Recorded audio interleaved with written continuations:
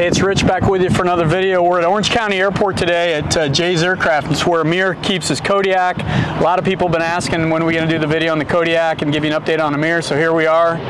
And it's been, what, a year since we flew the Caravan, right? Yeah, it's been about a year since we did the stint in the Caravan, and I've come a long way with you know, my flight training and the Kodiak, and I'm excited to share my story. Yeah, it's going to be fun. We're going to tell you about the Kodiak and tell you what Amir's accomplished in the last year.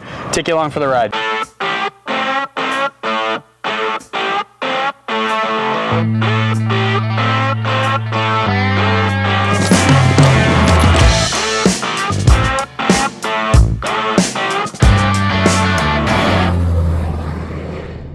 Okay, I thought we'd do a quick walk around of the Kodiak and have Amir tell us kind of what he was thinking, what he was attracted to on some of the qualities of the airplane. I know, like in some of the other airplanes on a shorter size plane, you can't get a cargo pod, so this was a really big deal. The front, middle, and the back, they have a pretty high load rating. You can see the flat tracks, fully machined. I haven't seen that on any other airplane. The split wing design is really nice. Flying it at slower speeds for a newer pilot like me gave me more confidence. You know, I can attest to the quality, the real leap in quality that they've achieved here. The cargo pod on this airplane, you can't get a cargo pod on a short airplane if you want to get a new one, and that's because of the TKS system. That's a huge benefit here. If you want a Caravan and you want a cargo pod, you got to really get a Grand Caravan. The nice thing about this too is, you know, when you're learning to fly, one of the big things you do is keep checking fuel. And obviously this is, you know, the wings are really high. It's hard to get on the top of the tank. This is really neat. Even on a Cessna, it sucks having to go up there and look in there and do all this stuff. This is a magnetic dipstick. So all you do is kind of pull this thing out and it's got a float on there. So I can see that I got about 150 gallons or so in this tank. So, you know, this makes it really easy to actually see how much fuel is in the plane, and you don't have to crawl up and get your hands dirty. And you can, you know, this is like a little step. Yeah, so I'll just literally kind of step on this like this, throw this thing up, turn it, and back in. It's locked away. That's so cool. Yeah. I haven't seen that before. Yeah, and then the sumps, that's the other thing. If you leave the plane outside and you need to sump the fuel, it's super easy. You got a little box right here. You'll open this thing up, and here, I'll show you guys. So you just pull this tube out, and these are all your little vents and the sumps. So you'll turn this and you can drain all the fuel out of that. Very clean, very easy. That is nice. You don't need to have to, you know, mess around with going under the plane and pushing a bunch of you know, things. This makes it little super. Conveniences like that are nice. Yeah, you almost always get jet fuel all over your hands. Yeah. The other thing that I got on the plane too is the TKS system. It's got the this metal channel with a lot of microscopic holes in it. I've actually used the plane in ice, and the TKS system worked really well. It seeps the TKS fluid all over the surfaces of the wing, and you know, even down here. Very effective way to de-ice the airplane. Yeah, it works ice from getting on. Yeah, it works really well. It worked for me, and you know, it was worthwhile, I think, to get. So I'm here in the cockpit. You know, for me, the cockpit's laid out really nice. It's got the G1000 NXI. As a beginner pilot, it's been pretty easy adapting to all this. The seats are comfortable. I mean, it's been a really good platform for me to progress through, and I'm getting pretty comfortable with the airplane now. Once you start getting it and learning it, you know, you get through it and you start to pick it up, and it all starts to make sense.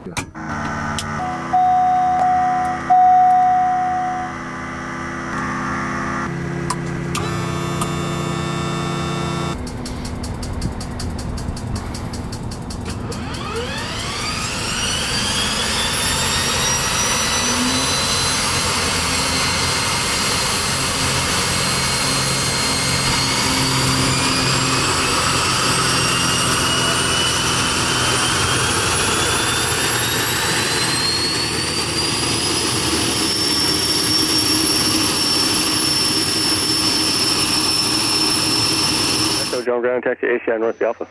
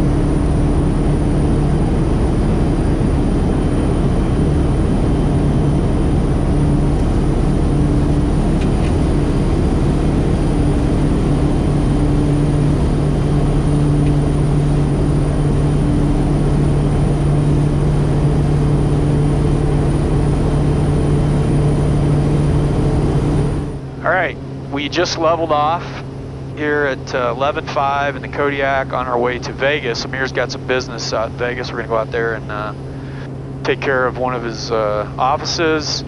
And I met Amir, what, maybe, was it 2 years ago? Yeah, about 2 years ago. 2 years ago. Hadn't taken your first lesson yet. No. Thinking about flying. Yeah. And so take it from there, from kind of how you evolved into where you're at now. Yeah, so I mean, it's definitely been a commitment on my end. I started flying about 2 years ago. I got my private pilot license about 9 or 10 months ago. And during that time when I was doing the training, of course, you know, we looked around for planes. We talked a lot about, you know, what I wanted to do, what I wanted to accomplish, what would fit in my level of being able to fly. And I settled down on the Kodiak. And, you know, here we are about a year later from our, you know, some of the first time we flew together. And now I got my instrument rating. I have about 350 hours.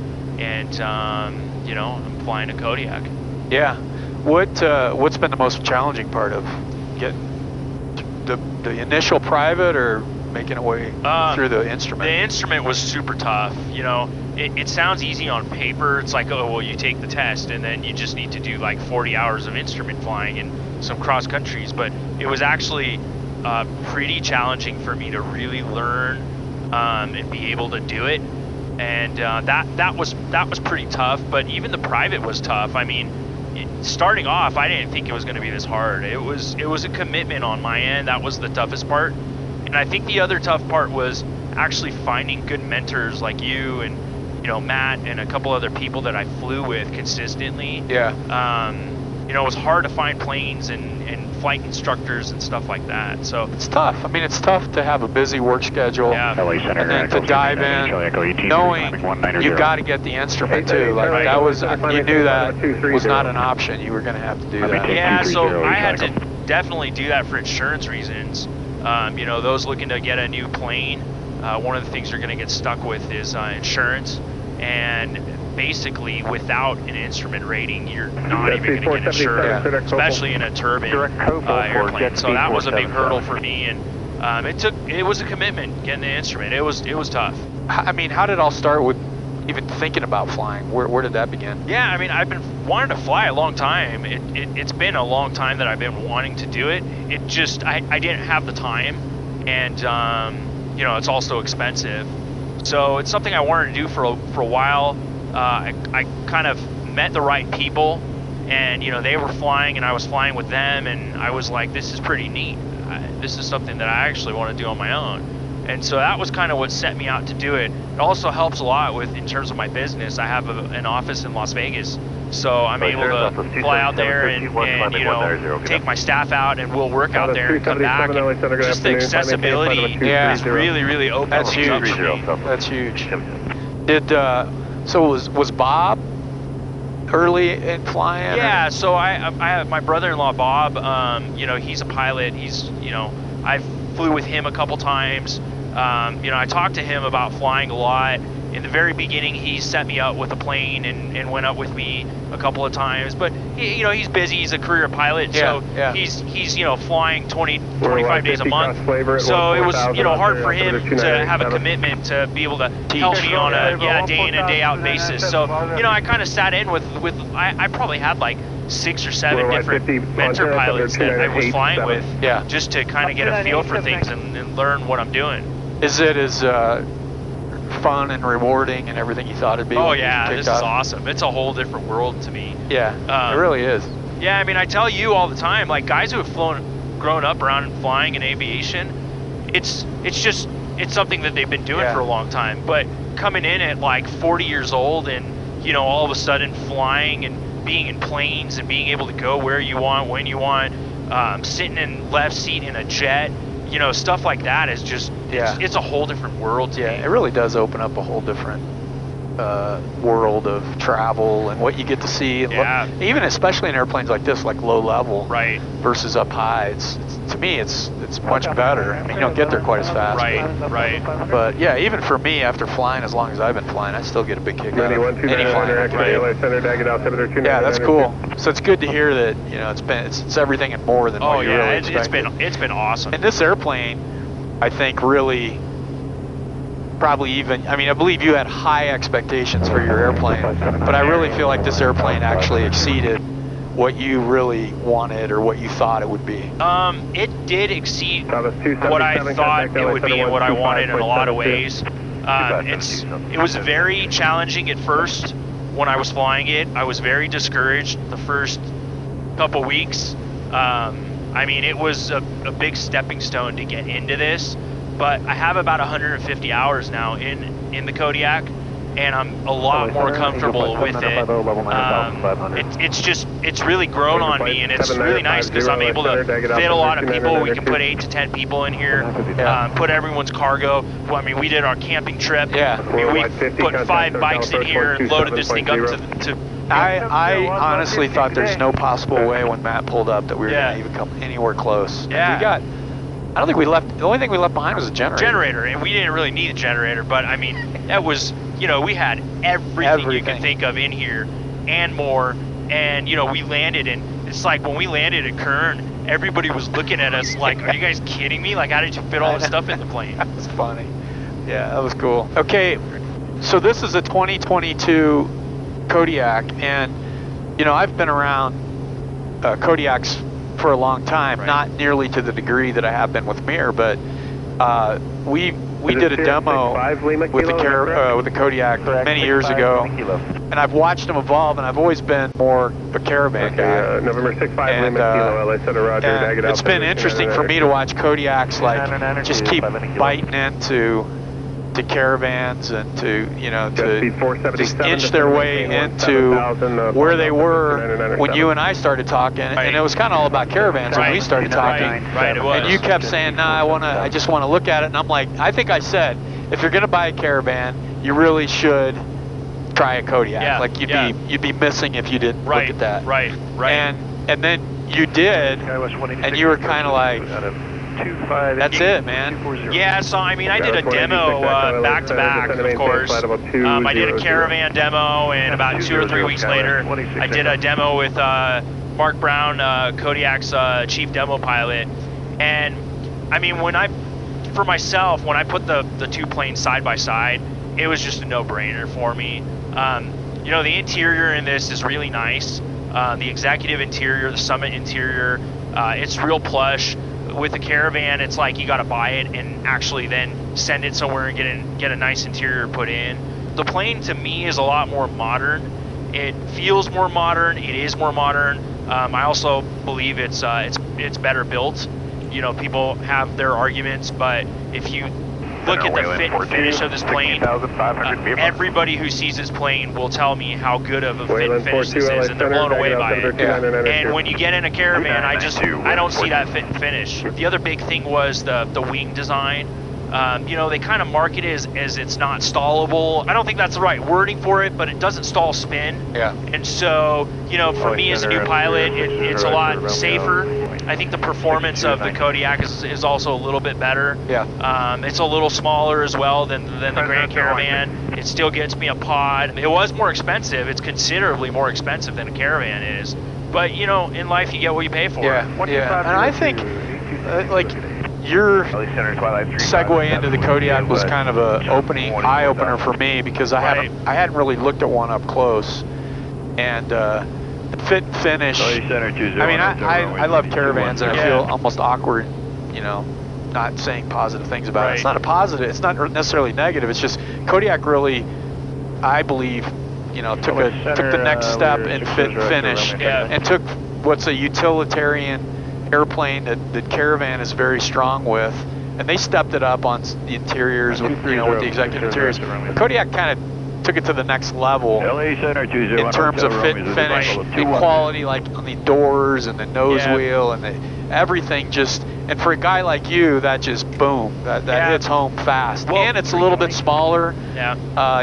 You had a hard time getting the pod on a short Caravan. You could get the pod on the Kodiak. So it just kind of everything kind of fit in. And yeah, I mean, if you remember when I brought this home and we all got in it, everybody was pretty surprised at how well built the plane was. I mean, even you were like, gosh, this is like a lot nicer than I thought. Yeah, definitely. And you know, the other big thing, and if you remember, you said to me is, gosh, this feels so much roomier. Is this bigger than a Caravan? And it's actually not. It's smaller inside a little bit than a Caravan, but you see out of the plane better. And long distances, you're more comfortable. It's also a lot quieter inside. I did a decibel test on my phone between the Caravan and the Kodiak in different parts of the cabin. And this was considerably quieter. I mean, you could sit back there without headsets and have a full-blown conversation. But I think everybody was, you know, I think the exposure to Kodiak, I mean, Matt was the same. Everybody, the exposure wasn't really that much. And once we started flying this plane, all of us are like, wow, this is like really, really, really nice. It really is. It hits a spot in the market to me that's fit and finish, the kind of the smaller, if you will, size, but yet, like you said, I mean, I rode in the back early on, like the first flight I took was in the back, and we had every seat filled. Every seat filled. And it's like, I don't know, there's just a feeling of more roomy, feel to it. Yeah, it's more open. And they really, I think, knocked it out of the park with this evolution of the airplane. You know, they really did. What they market is that this is more designed for carrying people. And I think that really is true. When you sit in this, it is a different feel than sitting in a Caravan. The other nice thing too that, you know, with the Kodiak, one of the other things that led me towards this is the maintenance is included for 4 years. So, you know, they take care of basically everything. Whereas when you buy the Caravan, you know, the maintenance is not included. So you're paying for all the maintenance. Now, again, the Caravan is a cheaper price. The entry-level price costs quite a bit less than a Kodiak. So you're paying for all that, but at least stepping in, I know what I'm getting. I know, you know, what to expect, and there's not going to be any surprises for me over the next couple of years. That makes a lot of sense. And, by the way, our guys are at Caravan or at Kodiak School this week. I heard. I'm a big fan of the Kodiak. I really am. I mean, I still think Caravans are great airplanes for certain scenarios, but for what you're doing, when I got in this airplane, I rode in the back, I saw the fit and finish, I knew what you wanted. There's no question this is the right airplane. Not at all. No question. It's just the utilitarianism of it. You know, like how long did it take to take all the seats out? Like the seats, and these are the executive seats. They pop out in a matter of like 30 seconds a seat. And you do it. You don't have to have a mechanic. You literally just take the seats out. And they're better than the commuter seats. Way better. It's a perfect fit for what you want. So I've been loving the plane. It's been a great experience for me. You've got NXI, you've got TKS, you've got a cargo pod, I got the weather radar. You've got all the amenities, options, everything. You don't miss anything. With this airplane. They got it. It's got it all. And that's you know, that's on purpose, and that's why the airplanes are doing so well in the market, and you can see why. Okay, so on this particular airplane, your airplane, 2022 Kodiak 100, what's the version? Don't they have like series? So this is a Series 3. Series 3. It's their latest model. I took delivery about 6 months ago. And basically, I mean, I got every option on this. Executive interior, the TKS flying to the, you know, into icing system. I got the weather pod, or the weather radar, so we can get live weather in front of us. Cargo pod, oxygen system. I mean, it's basically got everything. And I mean, this plane has been great. There's really nothing more that I could ask for this out of this airplane. Obviously, you know, everybody wants to go faster. We all want to go. We all want to be in Vegas, you know, 20 minutes quicker. But you know, for what this is, I mean, I love this plane. It is so perfect for me. It's been so safe. It's been so great to have. I just can't ask for anything more. And at your level, like you got a couple hundred hours, flying. I mean, I think you didn't really think you would it'd take you a while to get comfortable in it, but I already see you're pretty comfortable in the airplane. I mean, you got still some time to do, but you're way more comfortable than I think you thought you'd be at this point. True. You know, obviously I'm still a new pilot. And I know that, you know, there's a lot for me to go. But the way that I've been able to learn this plane and actually fly it on my own, it was tough. It was tough the first month. I was pretty discouraged, but you know, as I kept flying, I was getting it and getting it. And now, I mean, I feel very, very comfortable in it. And you know, that's a lot to say about an airplane. Yeah. I think that this is a easier to fly airplane if a guy like me can get in it and, you know, with some time and some hours be able to fly it. Yeah, I think so too. And I think, you know, you think about it, it's a non-pressurized fixed gear. Right. You know, it's got a turbine engine, but in a lot of ways this turbine engine's easier to maintain than a piston engine on a, you know, a big 6-cylinder piston engine. Right. And so I don't, you know, a lot of people get wound up like, oh, it's a turbine engine, how are you going to do that? But truth is, it's very easy to manage. You just have to learn it. And most people don't get exposure to turbine engines with, you know, like you did. Yeah. And one of the other things is I've gone to the Kodiak school, which was very helpful. That was for 5 days. I did the simulator. They go through everything with you. They got the engines cut apart. They go through, I mean, it was a very, very fun course. I learned a lot about the plane. Then they take you out in their own demo plane. And we did some grass strip landings, dirt landings, and that was really neat. So, you know, and then the simulator and emergencies and all that stuff. So once you go through that, I mean, I did that. I didn't even have my private pilot license. Right. I remember that. Yeah, they were kind of like, well, we don't really have people without their private pilot's license doing it. So I did part of the course, and then I actually finished the course when I got my private pilot's license. Yeah. So all of that has helped a lot. I'm set to go back to the course again in the next 2 or 3 months. And I think that that's going to be very helpful for me as well. Yeah, it'll be a whole different experience now that you've got time, experience as a pilot. Yeah. So we're doing 169 true. Right. We're at 11.5. And we're burning about 330 pounds an hour. 330 an hour. So 45 gallons an hour. 45 gallons an hour. All right. So let's look at what the book gives us. Cruise performance. We're at 11.5. ISO plus 15. Okay, so we're at what RPM? We're at 2,000 basically. 2,000 RPM. And our torque is 1360. 1360. What's the temp? Our temp is 720. Our outside air temp. Oh, 7. so ISO plus 15. So let's call it 10. Okay. It's saying true air 167. 167. It's right on the money. 310. So 1320 is the torque. Right.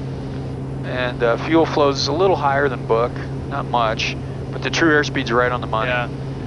So in the Caravan, I don't have the book numbers in front of me, but in the Caravan you'd be probably similar fuel burn. In the short Caravan you'd probably be about 7 knots slower. Yeah. And in the Grand with the and that would be without a cargo pod. Right.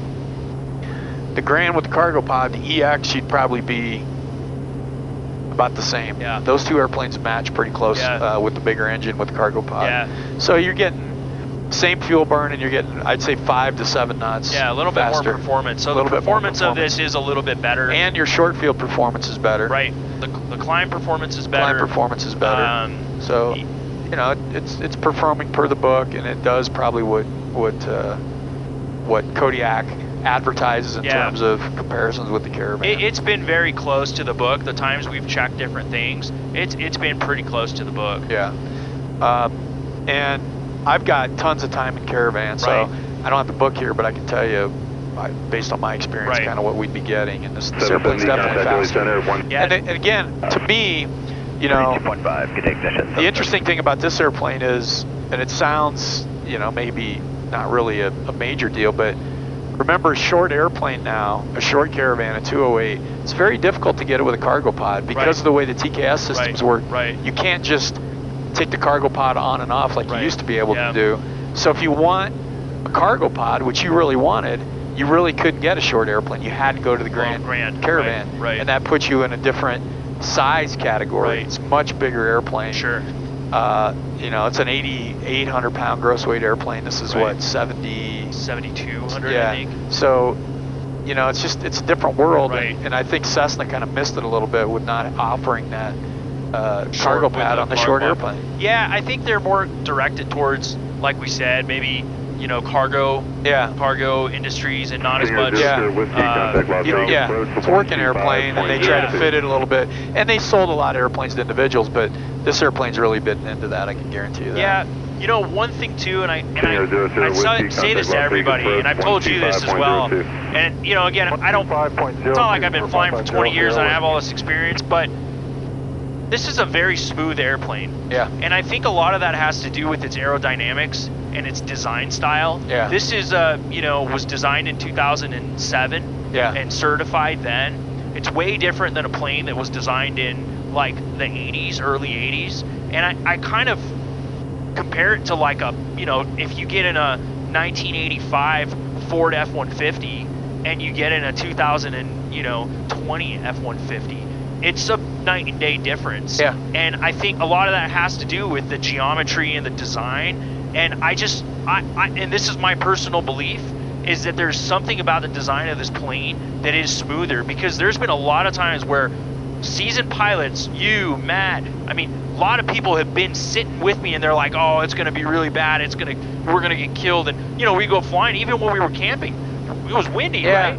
Yeah. And we took off and we were trying to strap everything down, and, you know, it was pretty gusty, and it was very smooth. No, I mean, some airplanes, they cut turbulence better than others, and I don't disagree with you. I think it's you know, it is a more modern design, and the other thing is, you know, Kodiak had the benchmark of the Caravan to say, hey, what do we want to improve, and how do we want to do it better? And they would have been, you know, really missing the boat if they didn't really look at the Caravan and figure out how to improve it. Right. And based on the evolution of this airplane, I'd say they've done it.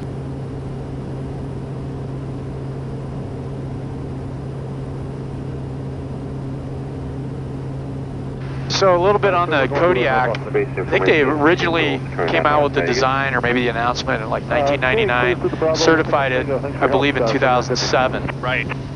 And you know, we were right in the thick of Caravan sales in 2007, and from my perspective, to bring an airplane out like this out, and basically, you know, go toe to toe with Cessna Aircraft Company, and then an airplane like the Caravan that's got a very strong foothold in the market since 1985, and just, you know, setting them up and knocking them down. And Kodiak comes in very difficult to do. Right. And I think their original business plan was this missionary thing where like 1 out of every 10 airplanes was going to go. Right. And I think anybody you ask in aviation that would say, hey, they're going to stumble, they're going to have problems. And they did. They had some issues, and they just kept going. The company changed hands, and now here we are. And I flew, I can't remember what year it was, but I went back to Cessna as a dealer one time, and they had a Kodiak that Cessna brought in for all the dealers to fly. Right. And I flew it, and it was, you know, I liked it, but it had some glaring inadequacies. There was some turbine fuel smell in the cabin. It didn't have the GFC 700 autopilot yet. The TKS system was in here. Right. And to their credit, though, they fixed all that, and they evolved it, and they went to this, you know, like Series 2, Series 3, and this airplane now is like, I mean, I'm looking at it, to me, it's, I can't find any real glaring weaknesses like I was easily able to back in 2007. Right, right. And so, I mean, from my perspective, I really admire and have a lot of respect for a company that stays with it. And then from my perspective, like I've you know, been around Caravans and all these airplanes for all these time, and I've seen now Kodiak kind of almost eclipse, and then here you are, and you know, you got some influence from me, and you choose this airplane. I get exposed to this airplane. It's like a completely different world. Yeah. And that, you know, that shows me a company that's always trying to deliver what the market wants. And when you do that, it pays dividends, because then you attract people like you, and they've done well. It's kind of what one of the things I told you from the beginning was, you know, maybe I didn't know airplanes, but I knew quality. And you knew what you wanted. And I knew that I wanted something that was quality built. And, you know, when I got in the Caravan, I hate saying these things, but it was like one of the things I said to you. I was like, man, the air vents are out of like a 1970s like pickup truck, you know, and it's like they haven't changed that. Yeah. And it's like you get in this and everything's all machined and aluminum and, you know, touchscreen displays, and it's just, you've seen, you know, it's just been an involvement, and for me that's what I liked, and you know, that's what steered me towards buying this, and I'm very happy with my purchase. Makes a lot of sense. And you got a Bravo clearance into Las Vegas in a Kodiak, and you're getting it all the time, and I never get them. So Kodiak's doing something for you there. Well, you know what, I gotta just thank all the controllers that have helped me over the last year or so. A lot of people seem to know this airplane, and I gotta shout out to all the controllers who are helping me fly, because I am a new pilot, and you know, a lot of times I'm not making or saying the right stuff, and I appreciate all you guys for being so patient with me and helping me do this. And we have, you know, we have really, really good controllers in Southern California and Vegas. Absolutely. Always a treat to work with them. All right, we're making our initial approach in here to Henderson. We're about 10 minutes out, so we're going to continue in, make the landing into Henderson, and have some dinner.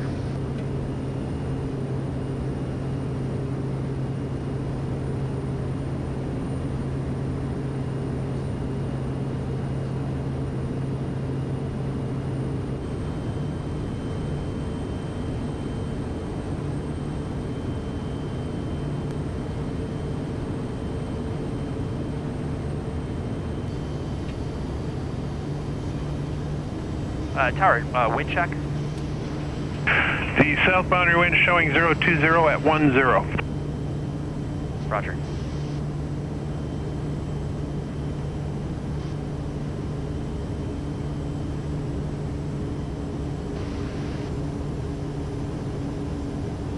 Got a long runway. I know.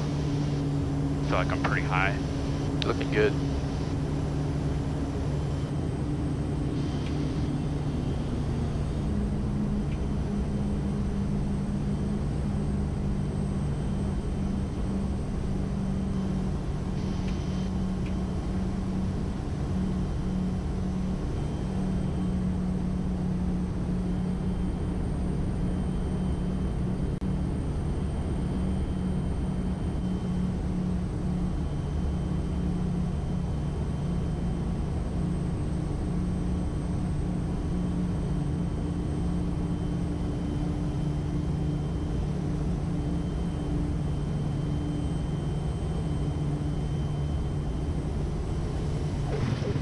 Beautiful.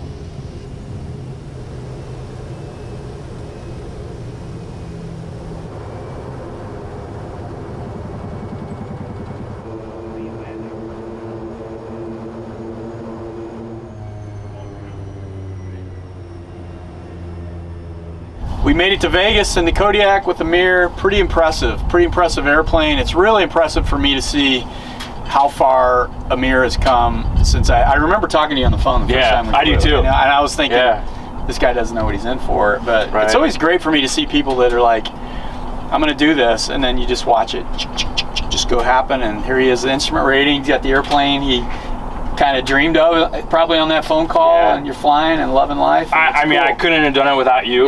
You know, and guys like you, I've had really good mentor pilots with me and around me, and they've really helped me a lot. So, you know, it's one of those things, you can't do this by yourself. Yeah, that's true. But it's just been such an amazing experience. I mean, just landing here on my own plane. I know, so cool. It's just so cool. It's something you can't explain. You know, coming out of Southern California, Orange County, flying to Vegas, dodging a few clouds, coming into Class Bravo, into Henderson, and coming over those little mountains out there. And I mean, that's not like, it's not that simple. Right. You got to kind of know what you're doing, and you did it like no big deal, like you've been doing it for 20 years. So anyway, I hope you enjoyed the video. It's a really cool airplane. I'm big on Kodiaks now, and always a pleasure to fly with Amir. And leave us a comment, and if you got any questions for Amir, let us know.